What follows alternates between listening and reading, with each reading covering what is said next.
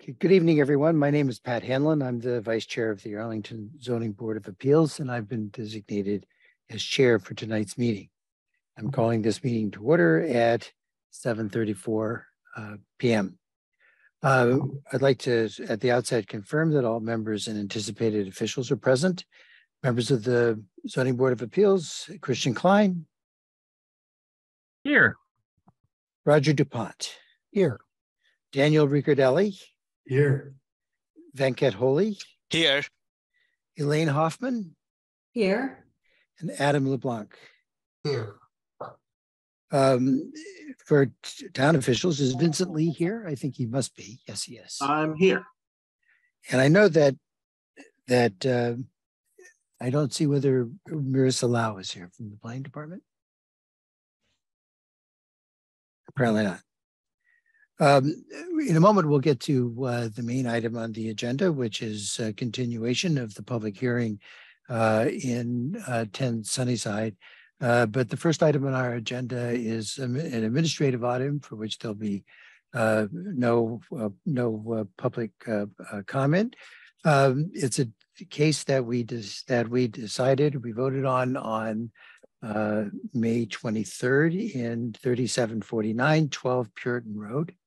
I circulated an opinion to the board on this weekend and received a few comments, which were mostly of a typo sort of nature, which were all made.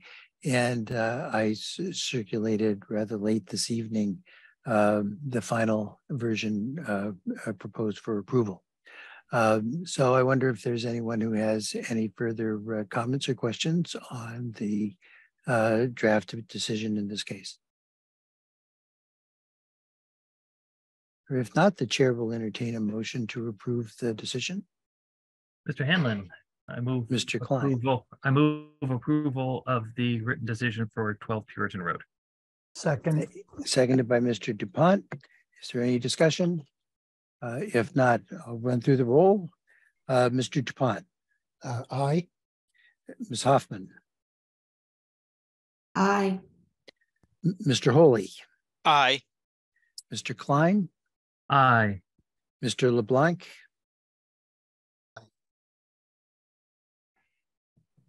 Is that an aye?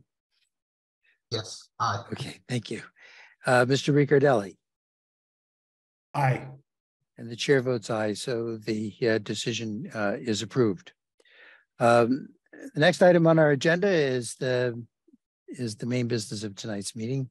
It's the public hearing, a continuation of the public hearing in the 10 Sunnyside 40B application.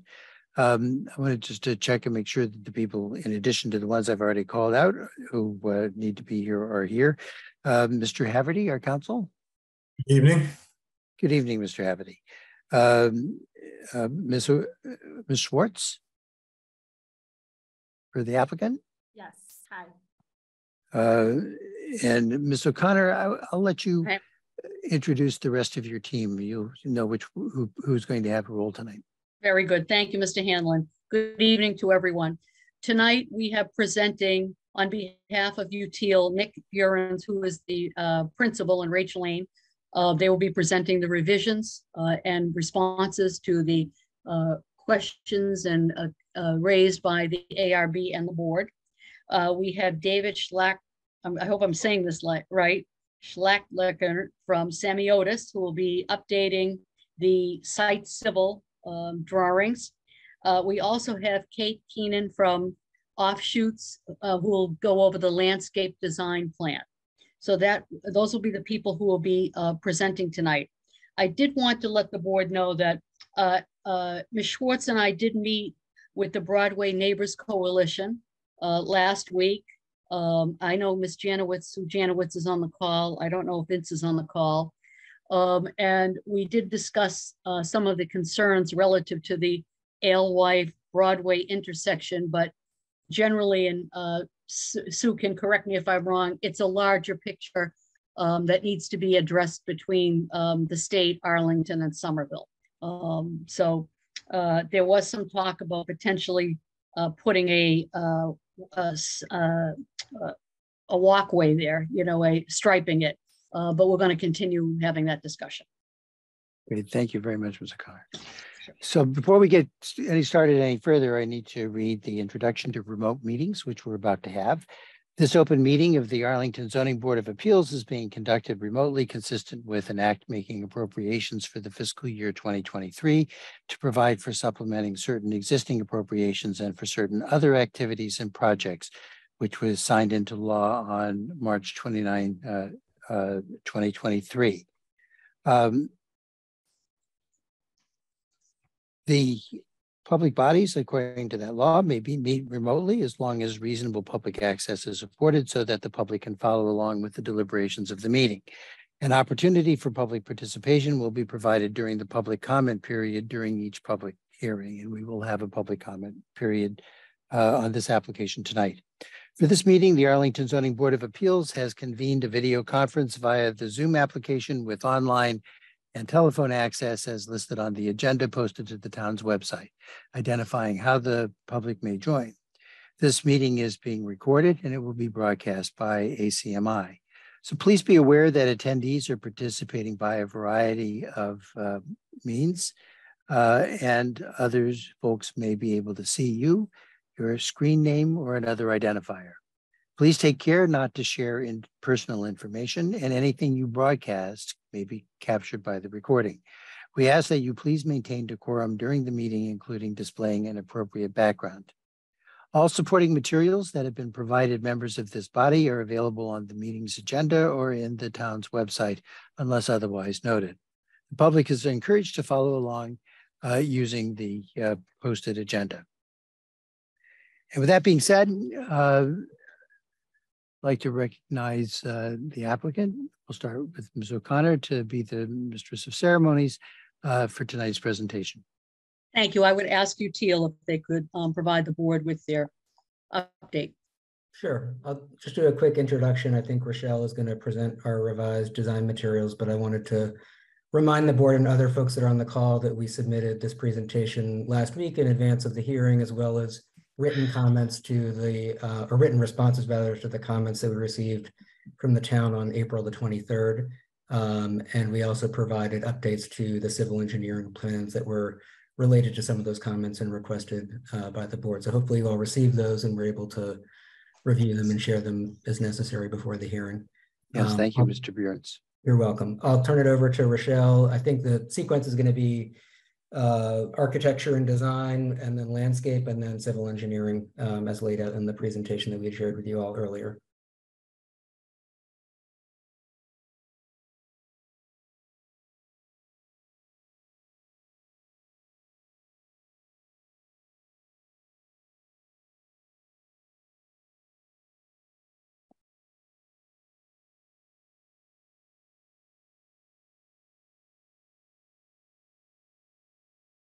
I think you're on mute, Rochelle.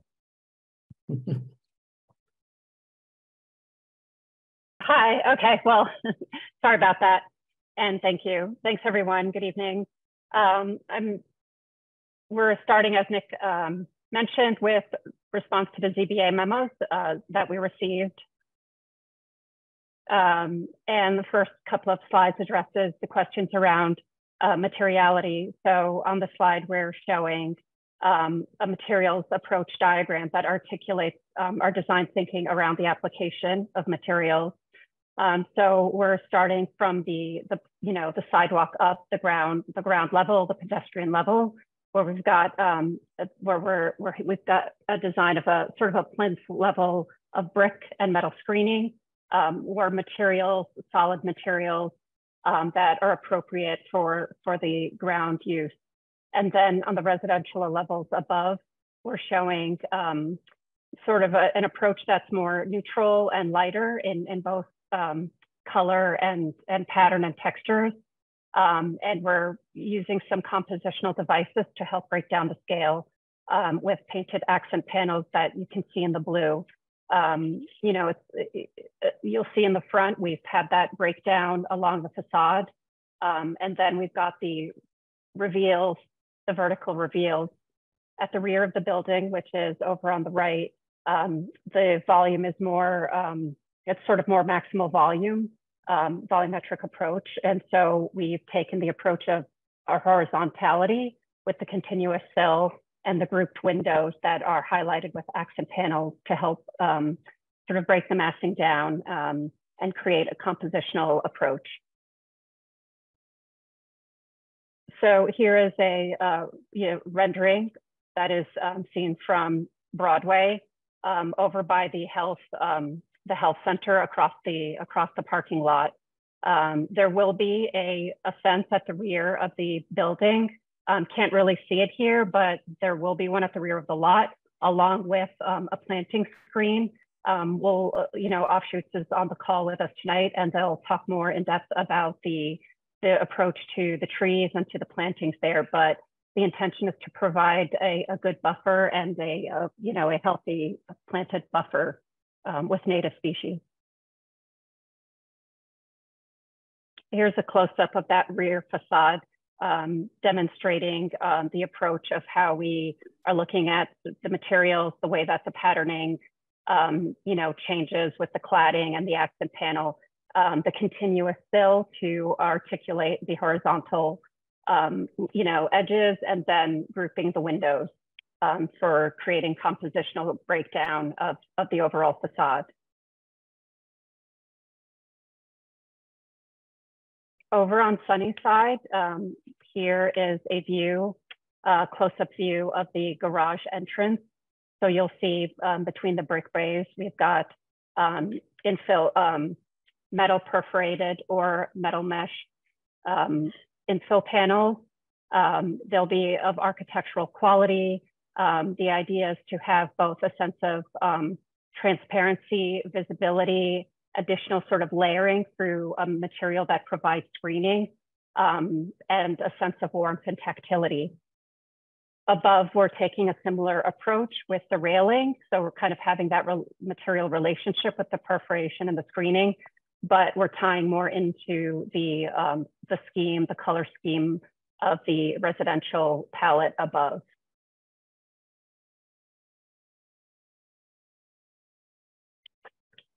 These are some images of precedents to demonstrate some of the ideas that we're talking about. The idea that with the perforated or mesh panels, that you've got a sense of visibility. The image on the left shows, that the way that you are able to see through and yet have that sense of security towards the evening. But overall, with these textures and patterns, you get a sense of tactility and richness at the ground level.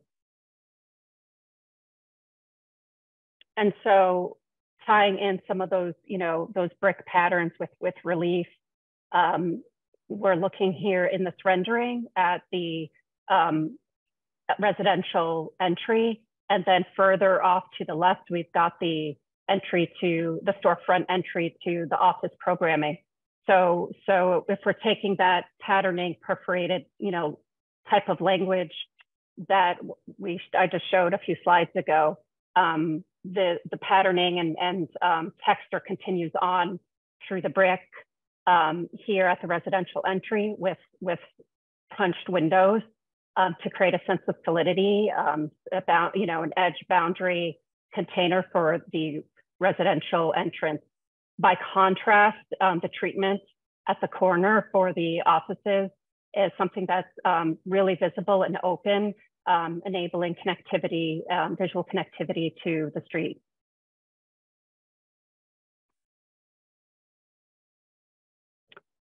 I'm now going to switch gears and talk about the approach to lighting. So this is in response to some of the questions that came up around lighting and comments that had come up in previous conversations. What we have been prioritizing for lighting are highlighting the building entrance, having inviting to the entrances with well-lit entrances, providing a good level of illumination around the perimeter of the building for both the residents and also for the sense of pedestrian safety along Sunnyside. This is also the approach towards the side entrances on either side of the building, going to the stairs or to, back towards the bike or garage entry over to the left. And also providing adequate lighting in the garage so that you're able to see through, providing the double sense of security, both through, the screening and also the lighting, that there's just good visibility. At the same time, we're aware of spillover, and we'll be sure to provide, the appropriate guards so that there's no spillover light onto the street or, up above. So yeah, this is overall lighting approach.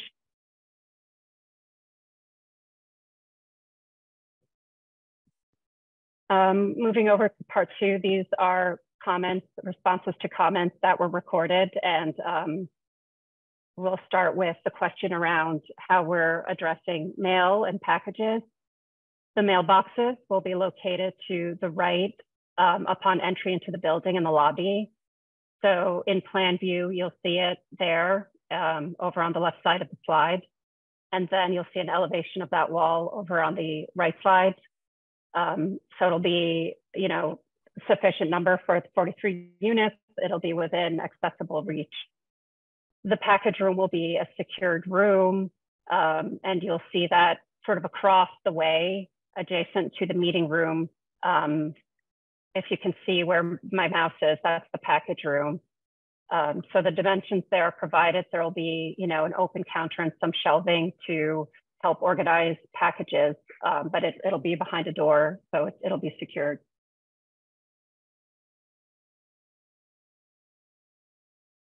There were questions about the EV charging stations. So here's the approach that we're taking towards providing both EV ready for day 1 use for charging stations, and then additionally spaces that have the capability to be set up for EV charging. The requirement through FIA certification is to have 2 spaces that are EV ready, so that's ready to use on day 1, and 5 EV capable. That's a 20% requirement coming from the town as of July 1st, 2023.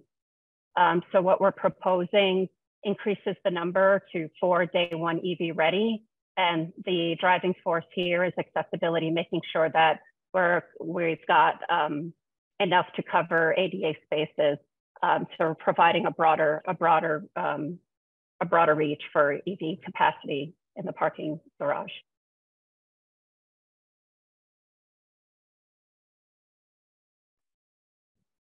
In terms of the building height and questions around the building height, we wanted to address the comment and questions around average grade, which is taking the grade from 4 sides of the building and averaging them out.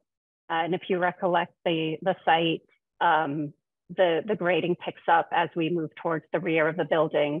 And so the average grade falls to approximately 15 feet and 7 inches, which is pretty close to the finished floor of the first floor, yielding a building height of 56 feet and 2 inches.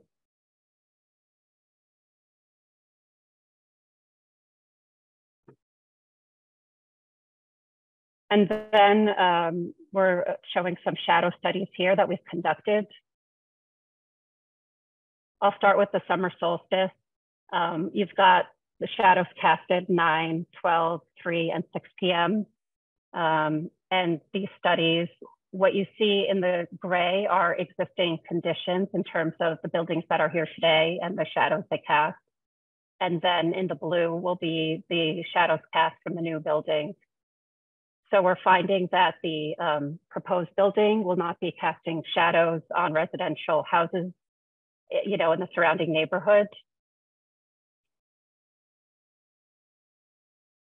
Our findings are similar for the fall and spring equinoxes.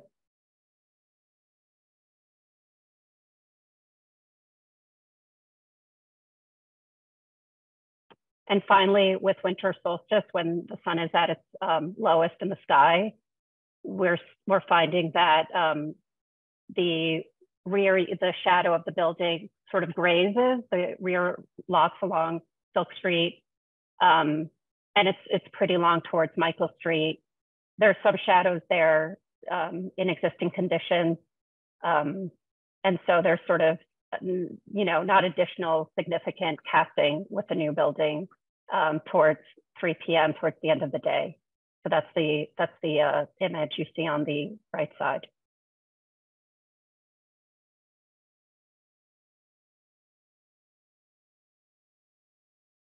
Okay, so that's it for the architectural responses. Shall we move on to the landscape architecture? Thank you. Why don't we go through the whole presentation, and then we can get questions from the board on any part that they feel moved to inquire about. Sounds good. Well, this is Kate Kennan from Offshoots. We're the landscape architects on the project. We met many of you on our site visit out a couple weeks ago. And so Rochelle, just say next slide as we can move through all these. Great. So the first thing that's really exciting about the site, obviously, is the location. It's such a nice place to put housing because of its location near the Greenway, and also being surrounded by the habitat area that's both the cemetery and around the Greenway. As you know from being out there, the site is really devoid of a lot of vegetation now, and the vegetation that is there is kind of invasive spontaneous plants. Next slide. The existing go back one, thank you. The existing streetscape that is at Sunnyside is that there is a 6.5-foot walkway in the left, if we're in this upper left-hand image, a 25-foot 6-inch street. Then there are street tree pits that are actually 3 feet wide, 3 feet 6 with the curb, and then a 4-foot kind of area that you can cross behind the trees. It makes for a nice proportion to the street where you can still come by the trees with enough of a 4-foot crossing to be able to make way by ADA. But these are important because, of course, we want to relate to the existing trees on site and also create, a nice new streetscape amenity as we go forward. So next slide, please. So in the ground floor plan, what we end up having is around the building, we're looking at a landscape move of 2 kind of ideas. The first one is the streetscape out in the front. And then the second is this idea of a native plant bird, what we're calling it a bird ribbon or a habitat mix around the outside that would be a buffer screening with a lot of tall vertical trees. So I'll talk about each of these separately. So first we'll talk about the streetscape in the front. There are a series of 5 new street trees coming in along the front that we're proposing, as well as bike racks. And then some smaller ornamental trees closer to the building with some ornamental plantings underneath those, all of it being native species. Next slide, please. So when we zoom into the streetscape, what you can see are the dimensions that are being proposed here. Now, this is the same dimensions that UTIL had previously shown in their concepts, which I think works really well. Like I mentioned, we're really meeting the existing condition that shown previously, is that the total sidewalk space is a 7-foot sidewalk, 3 feet for the planter, the tree pit, 4 feet for behind the tree pit, and then the tree pits themselves are 3 feet by 10 feet long, so a good ample space to get a good sized tree to grow. And then the idea is those are kind of spaced equally along the street with these bike racks that have 8-foot clear between them. Next slide, please. And you can, and so here we provided a more blown up, I know we provided a blown up, more detailed planting plan. This lists all of the exact species that we're proposing to use and where. And I'll just go through the overall objective of both aesthetics and ecologically. Next slide. Basically, the street trees along the front, the larger trees, we're looking at native oak species, again, to reconnect to that alewife corridor. So we're looking at a variety of large, big oaks on the sunny side there. The second line down shows the smaller ornamental trees that we're proposing along the building to be able to break up that facade a bit. And then the underplanting of the native shrubs and ground covers that we're proposing below that is shown there as well. All of these are really thought through for salt tolerance, because we have to be really careful in an urban condition, and pollution tolerance as well, just because of the difficulty in living in an urban condition. Next slide, please. And then the idea is in the back, in the bird ribbon habitat mix, is that we actually use many more of these columnar trees. So you can see in the second row, the columnar pin oak, columnar swamp right oak, the Armstrong red maple, and some of these hybrid cottonwoods. Is the idea that we could plant those in that smaller space and get some good verticality and green along the side of the building. And then the next slide is kind of underplanting that with this series of more habitat-oriented shrubs that we find natively in the alewife corridor. And then next slide, the ground cover planting that we would plant underneath them, which is just this idea of a very low maintenance ground cover that would be able to form almost a green mulch so that we're not constantly having to put down bark mulch underneath it. And then the next slide. For the roof deck, you can see in the upper right-hand corner, it shows the key plan of where the roof deck is on the second floor of the building. The idea for the roof deck here is to create a nice place for the residents to go. They're in gray. You come out from the roof deck from the building. You're able to walk around the edges of the site in gray with an occupiable deck on the inside. But surrounding that is this planted area that both separates the units from the deck itself, also providing this opportunity for larger raised planters to be able to get enough soil volume that we could put some significant sized plant material and trees in it to provide some shade. So the dark green all along the outside and along the south side would be these larger plants, all kind of ringing the space. And then on the inside where it says the at-grade planting is just a planting at the level of the deck that would then, you would have the circuitous route around the outside as a walkway, and then you'd be walking through this garden as you move through it. Next slide, please. The kind of inspiration images of what this would look like, this upper left-hand corner really shows that idea of what those raised planters might look like with soil and plant volumes in them. On the right-hand side, showing the difference between kind of a raised planter and what that at-grade planting or the planting at the level of the deck would also look like. So we're kind of tiering it to create a sense of space. And the beauty of this kind of a flexible roof deck scheme, the next slide, is that we can kind of put site amenities on it that can be flexible. So it could be changed from, of course, like a cornhole game or some sort of yoga practice to movable furniture or ping pong table or whatnot. But it's nice because it gives us some flexibility. Next slide, please.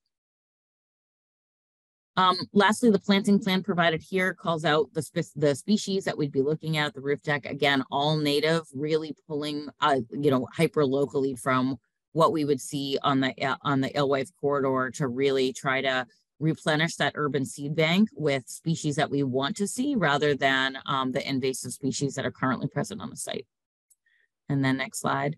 The images for those shown here is just that this is more of a drier, sunny plant community that you would see because we are on the south side there and we'll get a lot of warm sun. But the idea is about having seasonal interest as well. So thinking about winter and fall color as we move through the seasons as well as flowers.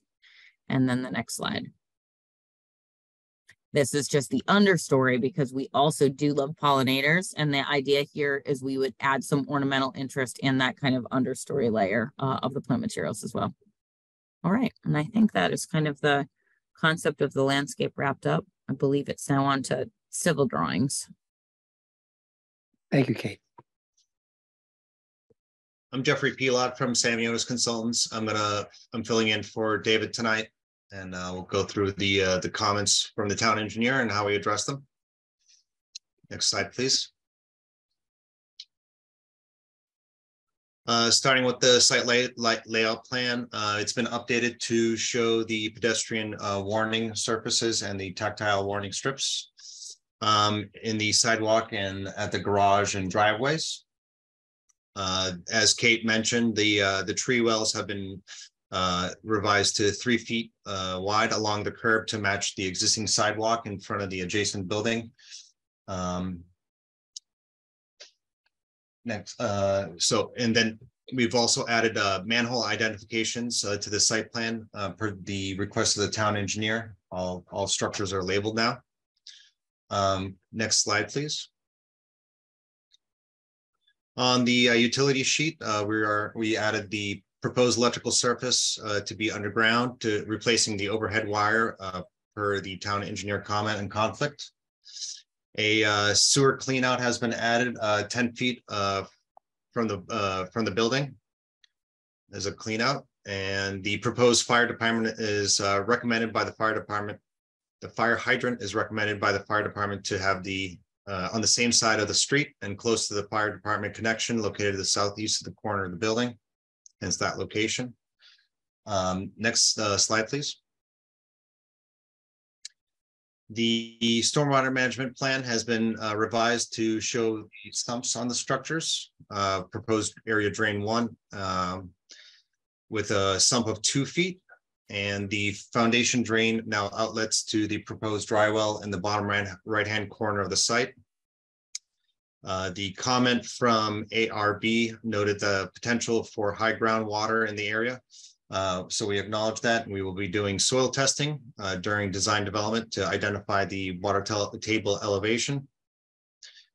Also noted by the town engineer, it was requested to include inspection reports on the infiltration system, and those are now shown on the plan. I believe that addresses all the comments from the town engineer. Great, thank you.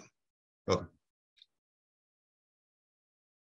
Is there any, excuse me, is there anything more in this part? No, that's everything, Mr. Hamlin. Okay. So bear with me while I try to bring you all back, since there we go, I think. So does the board have any questions or comments on the presentation that you've just seen? Mr. Chair?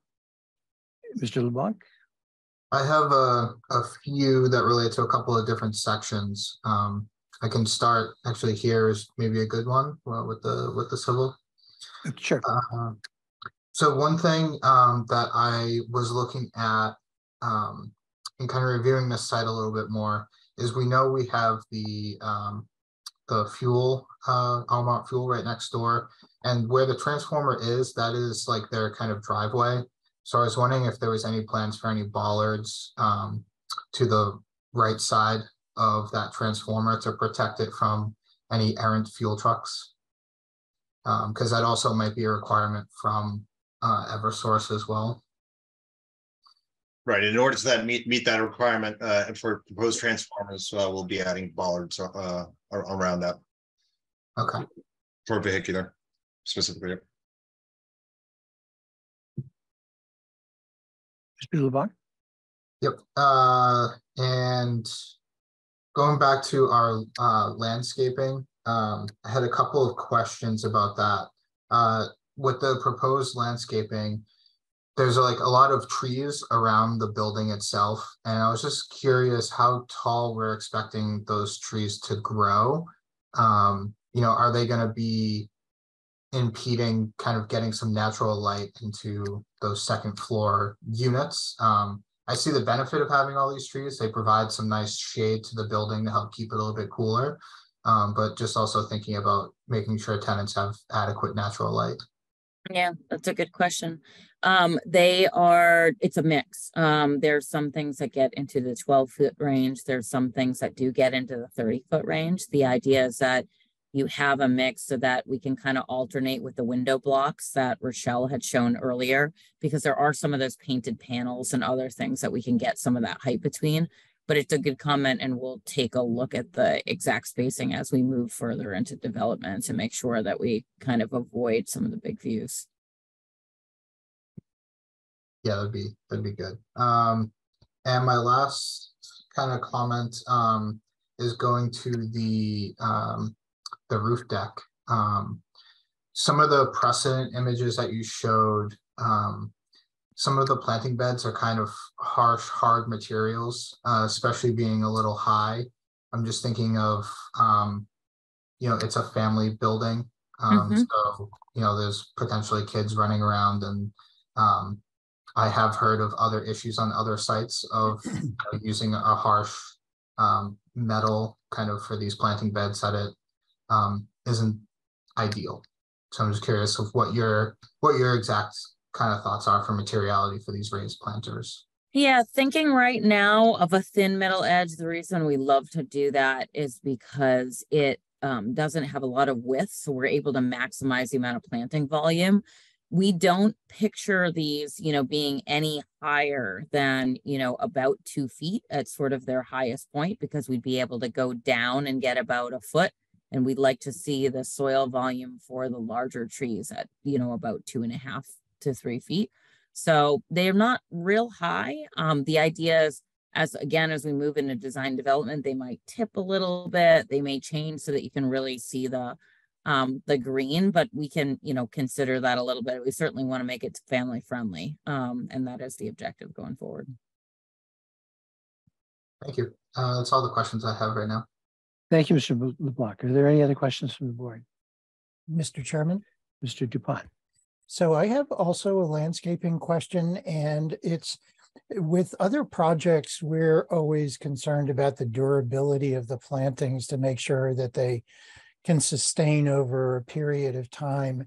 And I was just curious, when you look, I know that the street is south facing, and then as you sort of look at the perimeter plantings around the rest of the building, are those selected, the exact plants, are those selected taking into account the amount of sunlight that each face will? Exactly. And that's exactly why there's 2 different communities. Okay. Is on the back side, it's all selected for shade tolerance. Okay. And for the front, it's for sun and salt. So it is a really different plant community. Okay, thanks. Yep. Is there anything else from the board? Mr. So Hanlon? I have, yes, Mr. Klein. Just quickly, again, on the roof deck, the sections of planting that are at the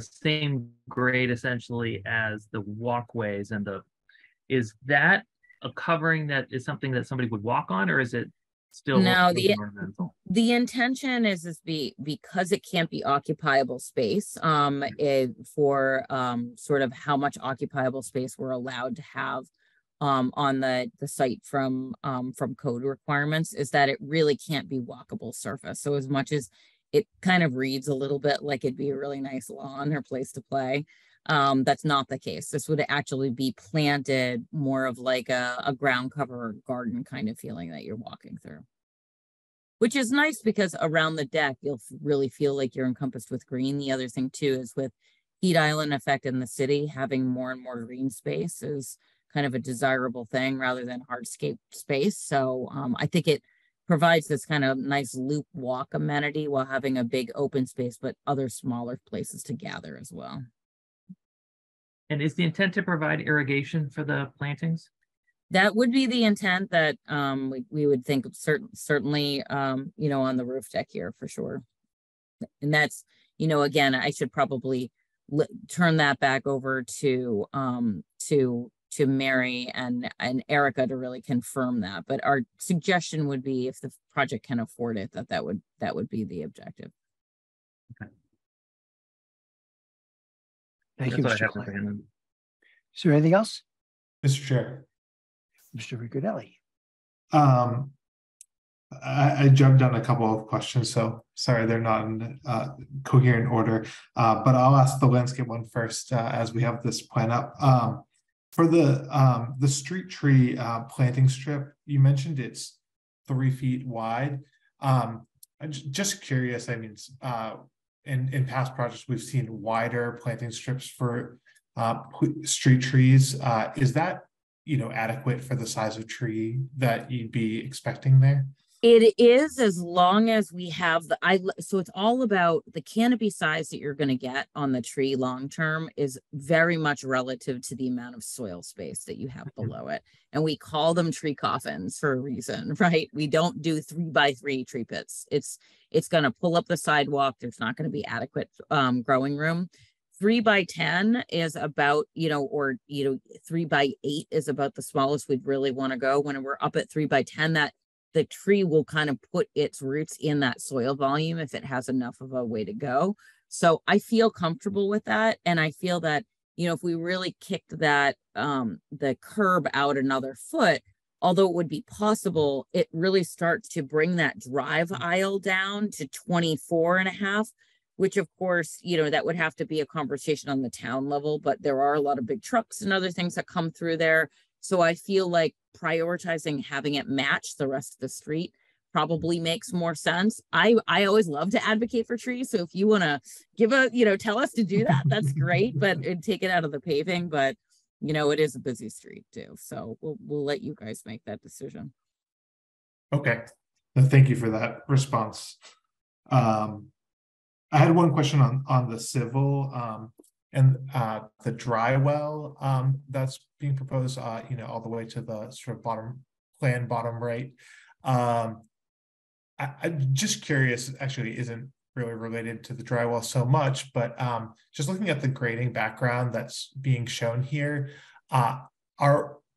is what we're seeing kind of just above that dry well, that big grade change that's being shown, is that ledge? Do we know if there's any, you know, existing ledge or any other sort of geological stuff going on in that part of the site that's causing that extreme grade change? I'm not aware at this moment, but when we do soil testing, I think we'll have some more information regarding that. Okay. I think what you're seeing in this plan is the existing grade. These aren't the proposed grades, but rather the existing grades on site. And if you remember from being out on site, there are some sort of big soil deposits, or, you know, it's not sort of a natural outcropping or something like that. I think it's, you know, urban fill material that's been dumped there or something like that. So we'll obviously test it and evaluate it, but I don't anticipate that there's any sort of major issue to removing it or achieving the proposed grades. Yeah.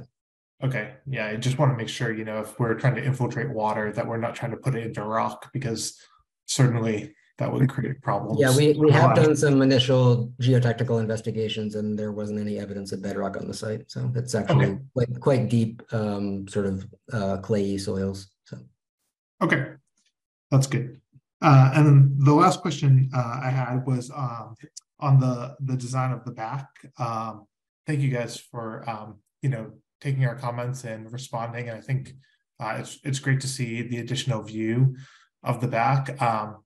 You know, my only concern, I think the approach is a nice one. My only concern is that, you know, I do feel that it, you know, feels a bit commercial because of the horizontal nature of the windows and, you know, the horizontality of that facade. So, you know, I'd love to hear what the other board members think, but I think, you know, you guys have developed a nice design approach.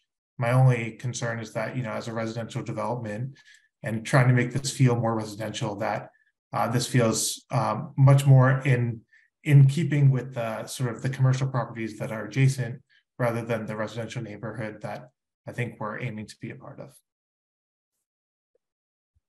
And that's it for me, Mr. Chair. Thank you. So the chair is going to let it go to a public hearing at this point, if there's nothing further from members of the board.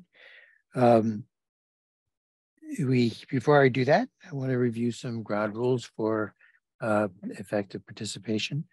Many of you have heard these before, so I'm sorry that we have to do it each time, but public questions and comment will only be taken as it relates to the matter at hand, and it should be directed to the board for purposes of informing our decision. I, as the chair, strongly encourage individual speakers to address their comments solely to the topics that are being discussed at this hearing. Please note that there will be multiple hearings scheduled for this project. The next one is July 11, and each hearing will have an opportunity for public comment.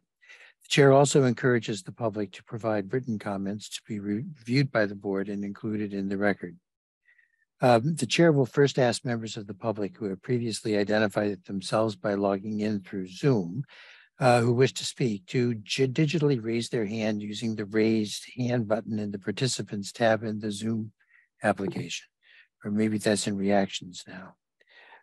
You will be called upon by the meeting host. You may unmute yourself. You will be asked to give your name and address for the record, and you will be given up to 5 minutes for your questions and comments. All questions are to be addressed through the chair, and please remember to speak clearly, concisely, and in a way that helps generate an accurate weather of the meeting, excuse me, an accurate record of the meeting. Those calling in by phone, please dial *9 to indicate you'd like to speak. When called upon, you may unmute your line. Please identify yourself by name and address for the record, and you'll be treated in the same way as the people calling in through Zoom. Once all public questions and comments have been addressed, or if we've reached the hour of, I'll say 9:15, the public comment period for this evening's hearing will be closed. As noted previously, there are multiple hearings scheduled for this project, and each one will have an opportunity for public comment. The board, the applicant, and staff will do our best to show documents being discussed, and if you'd like a specific document to be displayed during your comment, please ask us to do so, and we'll do the best we can to accommodate your request. So with that said, the first person on my list, and I will try to make it get bigger, is Yvette Kavanaugh.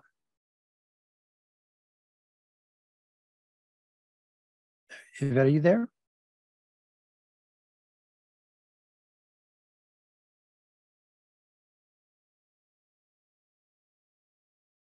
Apparently not. We'll try to come back to Ms. Kavanaugh when we can. The next person on the list is Mikel Munoz and Cabre. Thank you. Thank you for the floor. I'm a resident of Mikel Munoz Cabre, 44 Michael Street. Yeah. So concern we mentioned already many times, but we are extremely concerned about the height of the building. We think it's not commensurate with the neighborhood, and it sets a really bad precedent for the neighborhood, and it would be, I believe, the tallest in Arlington. So that's on one general concern that we've expressed multiple times. Seeing the shade study, the shadow study, a question for the chair would be, can we have a full shadow projection with the whole circles as opposed to select hours? Because the way I saw that, we have shading not only in the houses in Michael Street, but also some of the Silk Street houses are going to be, they're going to lose their morning sun in the winter. And specifically, I also want to mention, I believe those houses have not been formally notified of this project, and those houses will be impacted by the project. So I believe the town should amend that by issuing formal notifications to all the odd number houses in Silk Street that are affected by the shade projection. I also want to note that the houses in front of us, 35 and 39 Silk Street, they have solar panels. They will have a direct economic impact from this shading in the winter. So how are you going to address that? And then a different concern is regarding the box, the utility box on the top of the building. Would like to know what is the sound level of that box. We are already impacted sometimes by the utility box of the Lively Center, and that's much farther. So we want to know what the study of the sound is and how many decibels will be where. Thank you. So that's a question for the chair. Thank you. Thank you, Mr. Cabre. So why don't we see if we can't, I wonder if there are three basic issues here. One has to do with height, one has to do with providing more detail in terms of time of day from the shadow study, and the third has to do with the utility box. And I wonder if the applicant sorry, there was another one. There was another one that was notifying the neighbors in Silk Street. That's not something that's up to the applicant at this point. And the notifications that have been done are being done in accordance with state law, and that's not something that I can ask the applicant to address. So, Mr. Hanlon, yes, there you go. I'll address the height issue. We're not seeking any waivers on the height. This is just a matter of right in this zoning district. As far as the shadow study is concerned, that is typically in the industry how shadow studies are done at those intervals. But I will leave it to Rochelle to address the Silk Street issue relative to the casting of shadows on Silk Street. I think she said that was not an issue, Rochelle? Yeah, limited. Yeah, go ahead. It was barely touching the essentially the property line of the rear yards in the study. And as you mentioned, the solstice and equinoxes are sort of taking the extreme ends of conditions. So you're getting a full range through that study. There's the data that is relevant is captured at those times. So is there any time that is potentially relevant that would provide more detail, or that would matter, or these are basically the times that would matter in each case? Rochelle, can you answer that? Yeah, I will. I think with the summer solstice, you're getting when the sun's at its highest, right, in the solar year. And then winter solstice casts the longest shadows because the sun is lower in the sky. It's rising earlier, setting sooner.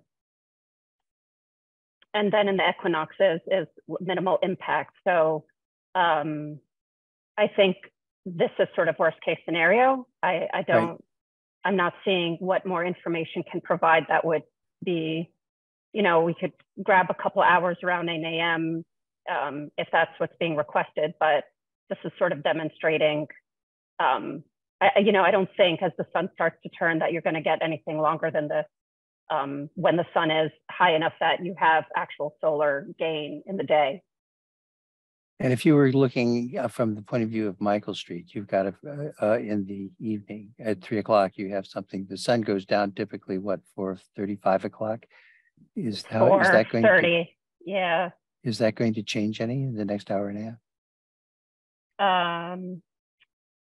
So we've got, this is south facing. It's going to move, a little bit more in this direction. To the east, correct? Right. So it's moving away from Michael Street, right?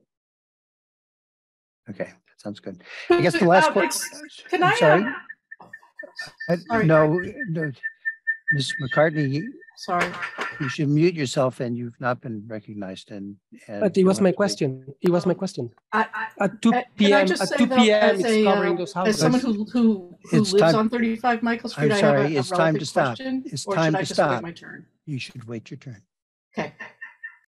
The final question that I wanted to have from Mr. Munoz Cabre has to do with the sound from the utility box, which I think is related to a question that was raised by the health department. So I wonder if you could address that. So I'm assuming by the rooftop, the HVAC equipment up there is what's being referred to, and there are certainly building codes and regulations to provide guidance such that you're limiting what the abutting neighborhood is impacted in terms of additional noise. So, as the project moves further along and specific units are specified as the building systems are being, designed, we take those sound studies and sort of pair it up with what's being required. And if it exceeds what the requirements are, then there's mitigating measures to reduce the sound impact. Okay, thank you. The next question, the next speaker on our list is Monique Chaplin. Thank you, Mr. Chairman. Monique Chaplin, 35 Michael Street. I had a couple of questions. One is, I wasn't completely clear with the brick pattern on the front of the building, but I had a concern that with the bricks that stick out, is there any chance that people would try to climb them to get up to the roof deck? The brick pattern happens on the underside of the entry to the building, so there's no climbing opportunity when, okay. It's just at this limited portion here, so that's capped with the soffit, and then, we just have, just the brick piers and the panel system here. Okay, great. Thank you for that. Another question is, will there be like flood lighting on the roof or on the sides that may impact the people living around at night with light pollution? We'd be selecting light fixtures that are careful about the throw they have. so that, you know, we're specifically addressing concerns about light pollution. Okay. And my last comment is just to reiterate what's been mentioned before, which is that a 5-story building here feels like it's going to dwarf everything else in the neighborhood and be problematic for those of us with solar panels, even though I understand you're suggesting there's not going to be a huge amount of loss. It looks like for at least a few hours, some people with solar panels may lose our prime generating time. So just want to note that. Thank you. Okay, thank you, Ms. Chapman. Whoops, Mr. Moore was next. Steve, Mr. Moore? Yes, thank you, Mr. Chair. Steve Moore, Piedmont Street. I want to applaud the applicant for what looks to me to be a pretty well thought through landscaping plan, which of course is always my particular interest, is the trees and the landscaping. It sounds pretty complete, and the idea of large shade trees on the street side, I think, is particularly important. So that was good to see. A question that I have is, I assume that when this building is, when demo happens and the site starts to be prepared for building, that they're going to pull up the sidewalk as well. Is that correct, Mr. Chair? Ms. Zane, was that your? Yeah, Just I think a reminder that there's no sidewalk on site currently, so we'll be removing the asphalt apron that's in front of the building and then repairing the street once a new sidewalk goes in. Thank you. Yeah. Right. Thank you. That's correct. There's no sidewalk. My point for bringing it up is that there's an opportunity there to amend whatever soil you found underneath the asphalt, and perhaps add some structural soil to allow the trees better chance for survival. It is going to be, I assume, a relatively harsh environment for trees with the trucks that go in and out, and the traffic and the salt and all that such. So that might be helpful to provide some structured soil of some sort. Yeah, definitely. I know that's something that we always discuss with Kate and her team when we're at the planning stage. It is tends to be fairly costly, so it's something that we have to balance with everything else that we're trying to accommodate with the publicly funded project, but it's definitely something that we'll keep in mind in the design process. Right. That's helpful, just because the survivability is important. And I assume there'll be part of your plan will include some sort of survivability plan. How long you expect them to survive, replacement within a certain number of years, those sorts of things. But I know that's probably down the road a little bit. Lastly, in terms of irrigation, what sort of irrigation are you going to be providing to the trees that go around the back of the building and side of the building, as well as the street trees that are being planted both on the street and on the site? We haven't necessarily discussed this as a design team yet with the client, but the objective, what we typically suggest, is that we would do a drip irrigation system in the buffer areas around the outside. Same thing with the roof deck. And then the actual street trees typically are not, since they're outside of the property line, usually are not connected to the private irrigation system. Usually that would be done with a tree gator bag that would then be filled, and is often done by the landscape contractor who's warrantying the plant material to make it through. So they would take them through that first year of establishment and making sure those tree water bags are filled. So that's usually the approach, and often we'll put 2 bags, per tree on the trees that are on the street. So I wonder if between now and the next time when we come back and we talk about several, or maybe the time after that, but probably you do want to, this issue is coming up several times, and probably you do want to have some sort of a discussion to figure out what your approach actually is going to be towards the irrigation, so we get more of a fix on what it is that the applicant is prepared to do in this regard. Sure. Again, it comes down to one of these cost analyses, usually often later in the design process. Does it make sense to hand water and temporary water versus irrigation system? But we can certainly talk through that. I guess the point of the question, I think, the ultimate issue is the survivability of Yeah, the of trees. course. And, Of course. you know, having a nice plan that won't make it past the first summer is not very useful to anyone. So it would be helpful to have some discussion of that when Sounds this good. next comes up. Steve, Mr. Moore, do you have any other questions? Thank you, Mr. Chair. I certainly appreciate those comments, and yes, that would be helpful. Lastly, only in response to what they said in terms of the street trees, we are recommending more and more as these projects continue and throughout the town that irrigation is provided to the street trees since they're rebuilding the sidewalks and such. There's an excellent opportunity to establish irrigation for those trees as well. So thank you, Mr. Chair. Mr. Moore, I wonder if that is a conversation that the applicant could usefully have with the tree warden. Yes, I think that's an excellent suggestion, Mr. Chairman. Thank you. Thank you. Ms. Broder. I haven't actually been asking people to give their name and address. I've given you the name, but the address is you need to give. So, Ms. Broder. Hi, Leah Broder here, 44 Michael Street. Thanks for the opportunity. And I'm really quite pleased with the landscape design and development that's happened since the last series of meetings. I think the design looks very thoughtful, particularly given the constraints of this massive building that's basically expanding from lot line to lot line. So my first question is to the lawyer who explained that the building can be that 56 plus feet tall as of right. What is the current zoning for the setbacks of that property? Ms. O'Connor? I'm sorry, could she say that again?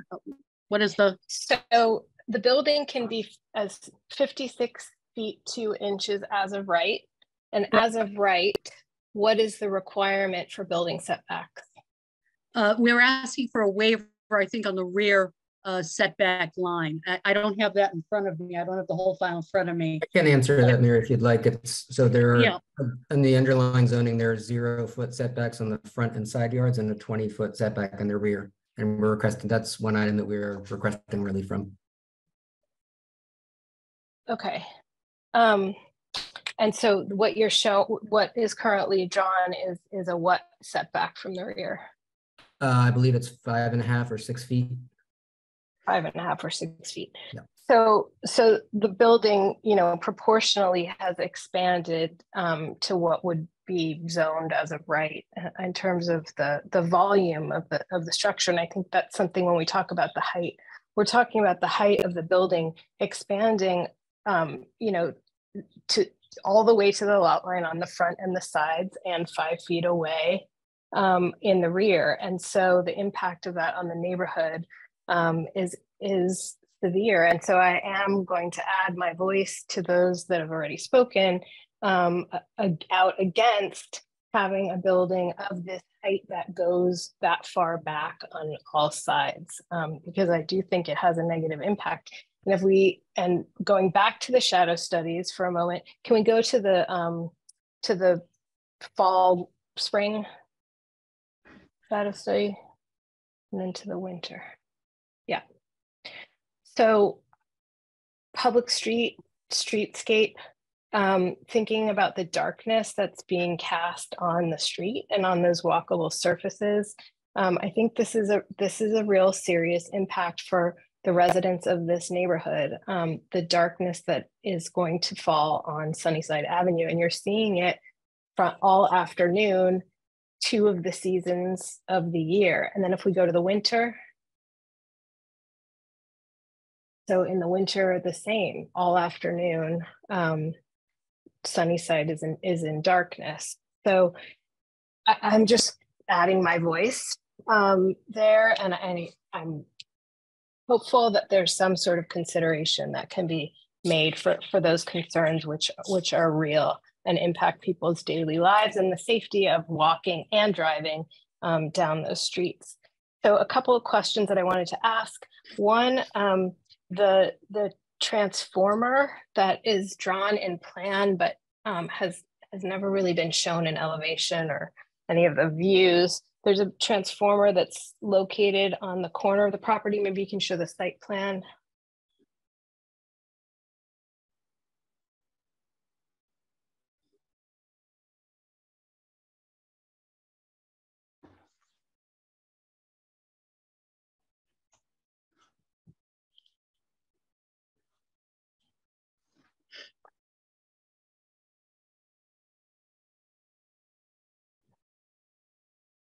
So can you just explain what the dimensions of what we can anticipate for that transformer? The transformer is still being coordinated and sized by the electrical consultant. Do you have a ballpark? They're typically like 2 by 4. 2 feet wide by 4 feet deep. Deep, and how tall? I want to say about 4 feet. Okay. I'm not an electrical engineer, but yeah, just as a scale reference. So it looks to me like it's pretty close to the front lot line, and I would just ask if there's a way that could be screened. It's definitely not a pretty thing to see, and it's literally hitting the lot line on one side. So I think in terms of the impact on the street and the visual experience of walking down the street, I would like to see that transformer hidden. A second question for you, Jeffrey, is about drainage. So if I'm reading the plans right, it looks like there are no overflows or drainage connections out from the stormwater drainage of the site. Is that correct? No, we do. Can you go to the next slide, please? So if you're looking at where dry well 1 is in the bottom right-hand corner by the transformer, actually, there is an existing 10-inch line there where the overflow wise into that line, and that is that's our overflow right there. I see, down in the south, in the kind of plan southeast. You see that little stub input section there. Yeah. Okay. Okay, that was another question, and then on accessibility. You've held the floor for quite some time. Are you Sorry, getting near the end? Sorry. Yes, the last question is just about ADA access to the front entrance of the building. I saw in the rendering that there are steps along the entire front face of the building.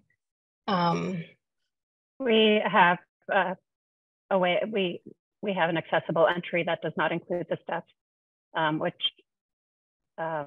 would mean, well, I'll bring up this plan, but access that is at the level of the finished floor ground would be over towards the left side of the building.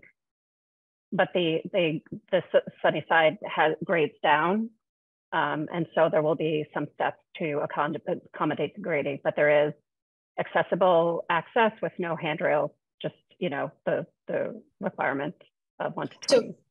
So from that view right there where it says building above, that's the folks would, like, if they had a mobility device, they'd roll straight in right there? There's ample room for them to roll and turn to enter either entry that they would prefer. It's fully accessible once you're under the building. That's all one datum. Okay, I guess I just was reading. Okay, that's great. Okay, thank you, Ms. Brutter. Thank you. Mr. Hanlon, may I just briefly respond? If it's appropriate. Actually, I can't tell who just spoke. Is that it's Attorney O'Connor? Yes, okay. Oh, yes. I just want to point out, I do not think that assessment of the shadow study is accurate. And I want to point out that there is a lighting plan. There'll be perimeter lighting. The walkway will have pedestrian activity.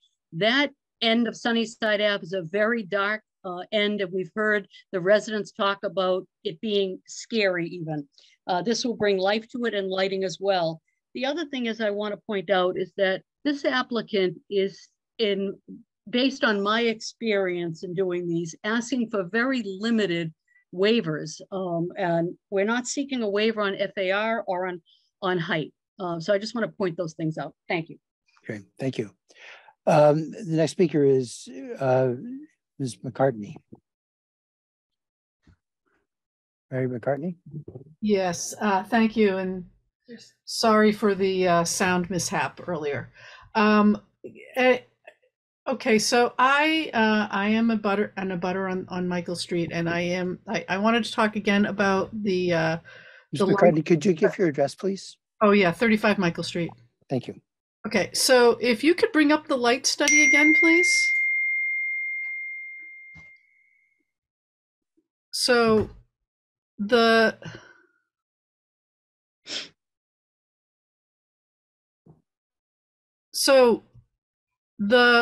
on Michael Street, there's the house on the corner. The next two houses both have solar panels, and I can see where the summer doesn't seem to be any problem in the summer, but it does look to me like if you can go to the Equinox, well, it's the winter. I mean, it looks to me like it's very possible that certainly between noon and 3, that there might be some blockage on Michael Street for those two houses that have solar panels. And I'd like a little more detail. I'm wondering if that, because that does affect two abutters we've had solar panels for over 10 years. I'd like to have some assurance that it's not going to affect our solar panels. Is that something that could be done? For 35 and also the house next to us. Zane, could you take a look at that for next time? Yeah, you're asking if we can show shadows at 2 o'clock, 1 o'clock. Right. The idea basically is you've got those two houses that are next to the one that's in shade. Yep. And the one that's in shade may very well, I mean, there's other things that are also casting the shade, but the question really is if you look at some time that's in the vicinity of 3 o'clock, whether or not a little bit later, it's going to be rotating further to the east. And the question, I guess, really is whether a little bit earlier it's more likely to be catching the houses with solar that are adjacent to the one that's affected now. Yes, that's we can. We can do that. I did want to note that, at the winter solstice, you'll be receiving the least in terms of your solar intake for PVs, especially in the afternoon. But certainly we'll show those. Okay, thanks. We should at least know. Yeah, thank you. I appreciate that. Thank you very much. This is more of a procedural question because a lot of us asked questions about like traffic and routing traffic last in the last meeting, and I guess I was thinking that there might be some conversation about that tonight. Is the perception that you've addressed all the traffic concerns, or because I guess I was expecting to hear something about that. Tonight we're not. Tonight the agenda is what we said. We have, on July 11th, we will be having our, the boards will be retaining a peer consultant who will, between now and then, be preparing a report which will, among other things, be addressing transportation issues. And I would imagine that so it said last time, and the experts report will be part of the agenda on July 11th. Okay, great. Thanks. I appreciate that information. And I just do want to weigh in again and with some of the previous speakers and just say that I really do think this is out of scale for the neighborhood. As much as I appreciate the need for affordable housing, I just think this is just plain too big. Okay, thank you for listening. I'm all set. Next on my list, thanks, Mr. McKay, is Neil Mongold. Yes, thank you, Mr. Chairman. Neil Mongold, 12 Brattle Place in Arlington, and I am a board member of the Housing Corp of Arlington. I just wanted to say a couple words and have a couple questions. I wanted to applaud the architects and the landscape architect for the treatment of the raised deck garden area. I think it really creates kind of what I would call a green oasis on the otherwise narrow and kind of bleak sunny side at that end of the street. And so I really think that it will be a great amenity And I think also in thinking about the shadow studies and so on, the way that the building sets back with that kind of L shape, I think it's important to think not only in terms of shadows, but also kind of turning it around the other way and looking up. It's the view of the sky, which is kind of a different way of thinking about the light that gets down into the street area there. And I think the fact that the building pulls back like that really offers a view of the sky, and the ambient light will filter down in a nice way onto Sunnyside. I did have a question about, there was a lot of talk about the irrigation, both on the roof deck and the plantings behind the building. And it's kind of ironic, and maybe the civil engineer can talk about this, that on the one hand, we have stormwater infiltration underneath the building. I wonder if there's a possibility that some of that stormwater could be stored in a cistern and reused for irrigation purposes, or possibly a stormwater storage at the deck level that might be able to be used so that we wouldn't have to be paying for municipal water to irrigate. And then my last question is, there was talk at the last meeting also about a drop-off pickup area in front of the building. And I just wanted to hear if there'd been some thought about the placement of the street trees in relation to that drop-off pickup area along the front of the building. Thank you. Thank you. So I wonder, I guess probably Ms. Ain again is the one to address some of these. Where on the irrigation one, Ms. Kenneth. Sure. I think, again, I think we should probably continue the conversation on irrigation but it's a great point about the cistern, and we can bring it up and talk to the civil and the client about that. In terms of the trees were definitely considered to have good flow of pedestrian access in and out, so the placement to have kind of good flow there. And I don't know, Rochelle, if you want to bring up the site plan again quickly, but the idea there is we do kind of keep clear of the pedestrian doorways and things to keep good direct access into the building doors for when there are drop-offs along the street. Mr. Mongo, yeah, in regards to the drop-off, yes, you echoed my response, so thank you. Great, thank you very much.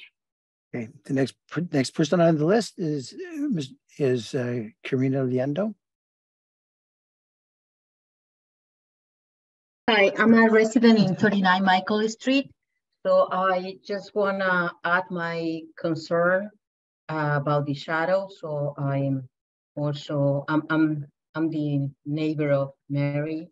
So I second the request of her to get more details in the study. It's also going to affect the house in the corner, Sunnyside with Michael. She doesn't have any panels, but still, I think her light is going to be very affected. And also, we'll add that, again, we are not against the affordable housing, but we are really concerned for the size of this building. Okay, thank you. So there's nobody else that is signed up for a first time around. Ms. Broder, if you want to, you had your hand up a moment ago. Do you want to go again, or was that just left up from before?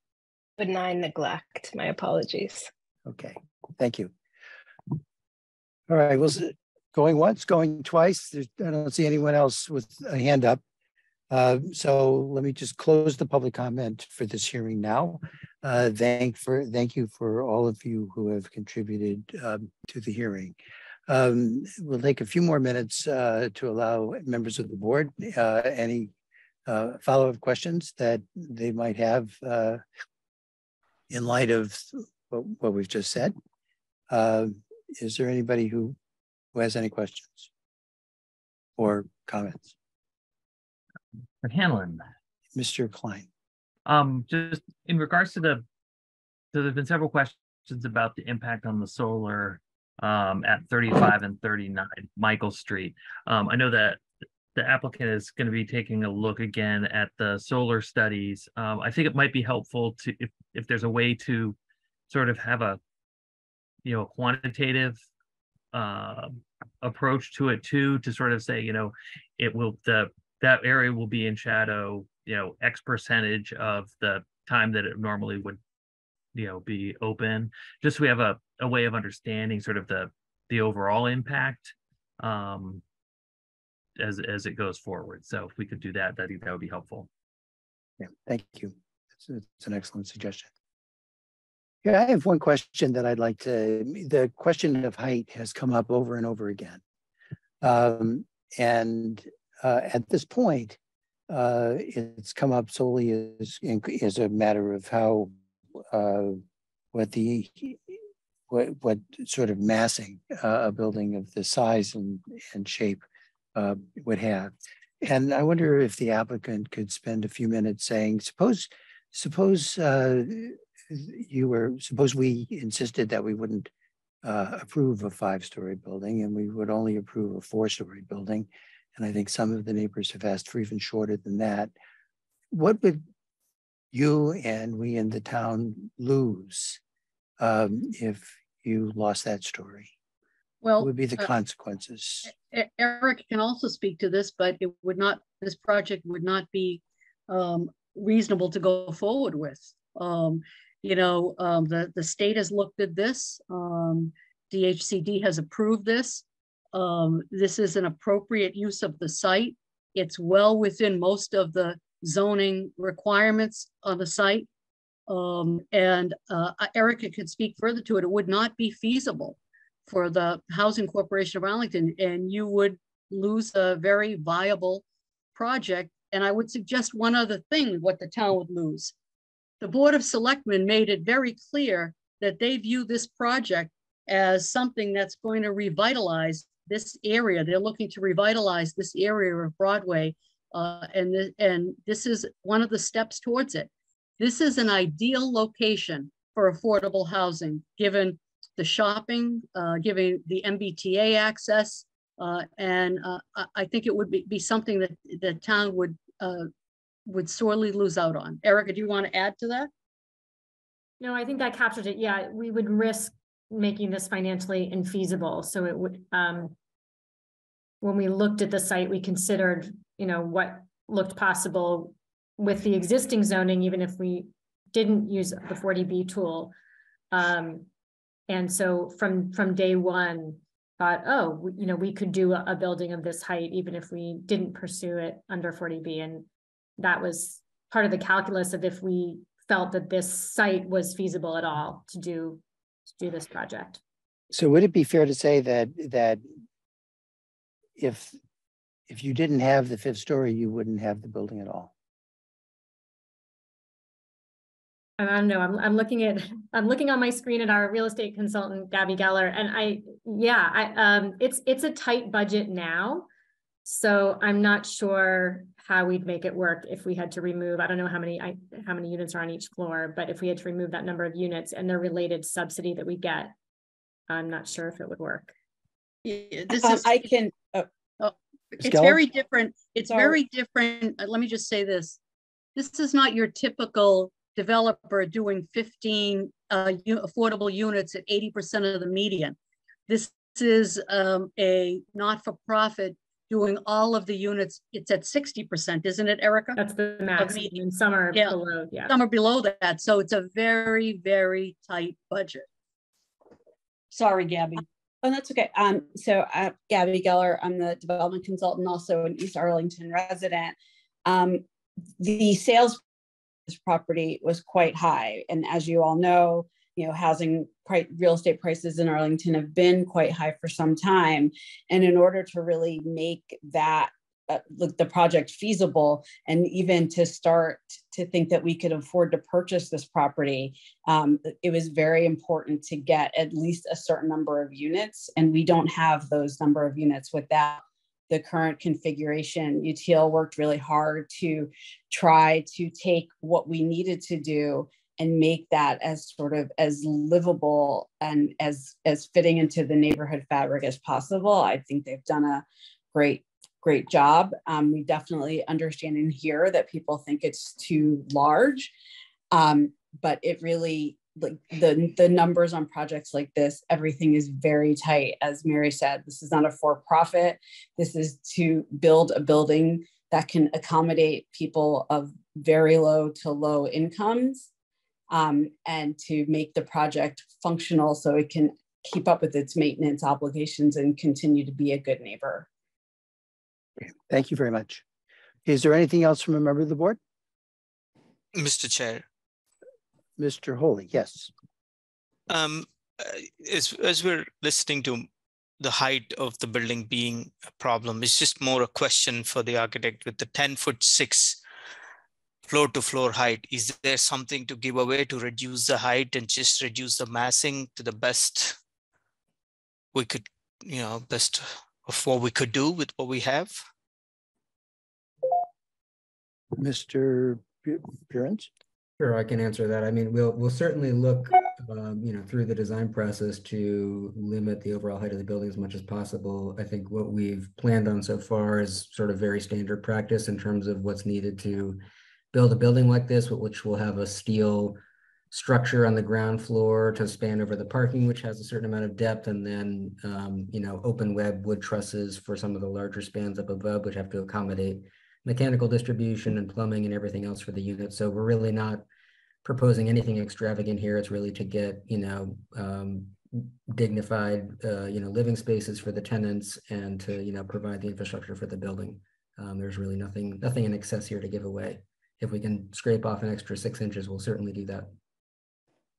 Is the structure above the level 2, would that be a wood structure? Is it? That would all be a light framed wood structure, yes. Yep. And there the ceiling height is, what would be the ceiling height with the 10'6" as a floor to floor? In the units, it usually ends up being about 8.5 feet. Okay. Yep. Plus or minus. Okay. Mr. Burns, could you? Thank you. This is right next to a fairly large building on the corner of Sunnyside. How much taller is this building than its neighbor on Broadway? Are you referring to the one at the corner of Broadway and Sunnyside? Yes. I don't know exactly off the top of my head, but we could try to evaluate that. I'm not sure that we know exactly how tall that building is. Probably something on the order of 15 feet, I would guess off the top of my head, but we can look at that more closely. All right, are there any other questions from the board? Okay, seeing none, we'll close the session. The session of the hearing. Thank you all for your participation, and I appreciate everyone's patience and appreciate everyone's assistance in preparing for and hosting the online meeting, including and especially Vincent Lee, who has ably stepped in to retake his whole role with Ms. Ralston on vacation. Please, everyone, note that the purpose of the board's recording is to ensure creation of an accurate record of the proceedings. It's our understanding that the recording made by ACMi will be available on demand at ACMi TV within the coming days. If anyone has any comments or recommendations, please send them via email to zba@town.arlington.ma.us. That email address is also listed on the ZBA website. So the next scheduled time for a hearing here, in which we'll be dealing through the civil and transportation aspects of the peer consultant's report, is July 11th. And the chair would entertain a motion to continue this hearing to a date certain of July 11th at 7:30 p.m. Mr. Hanlon. Mr. Klein. I move that the Zoning Board of Appeals continue the hearing on 10 Sunnyside Avenue to date certain July 11th, 2023 at 7:30 p.m. Second. There's a second. I have to go through, and I've lost my little card, so I'm going to forget somebody again. All right, so we'll take a roll call vote. Mr. DuPont. Aye. Ms. Hoffman, Aye. Mr. Holy, Aye. Mr. Klein, Aye. Mr. LeBlanc, Aye. Mr. Riccardelli, Aye. and the chair votes aye. So this hearing is continued. Just as an announcement to all of you, I'm expecting that we have another hearing, a regular hearing between now and July 11th. It has, if I'm not mistaken, 4 cases on it now, and that will be on June 27th. So that will be the next time when we get together to enjoy each other's company. And everybody here is quite welcome to attend if they are so inclined. And I think then after July 11th, we will have to be considering how to move forward given the summer on this case with an effort to get through it and to not get that close to the 180 days that we have statutorily. So is there any other announcements or anything else before I entertain a motion to adjourn? Thank you very much. Okay, thank you, Ms. O'Connor. Thank you, everybody who participated and for the enlightening discussion. The chair at this point will entertain a motion to adjourn. Mr. Chair, so Mr. moved. Klein. Is there a second? Second. Seconded by, sorry, I'm losing. Seconded by Roger, wherever you are. Yes, it was. Mr. DuPont. We'll go through the list again. Mr. DuPont. Aye. Ms. Hoffman. Aye. Ms. Holy. Aye. Mr. Klein. Aye. Mr. LeBlanc. Aye. Mr. Riccardelli. Aye. And the chair will go along with the majority and vote aye. And we are adjourned. Thank you for it. Thank you all. Good night. Thank you, everyone.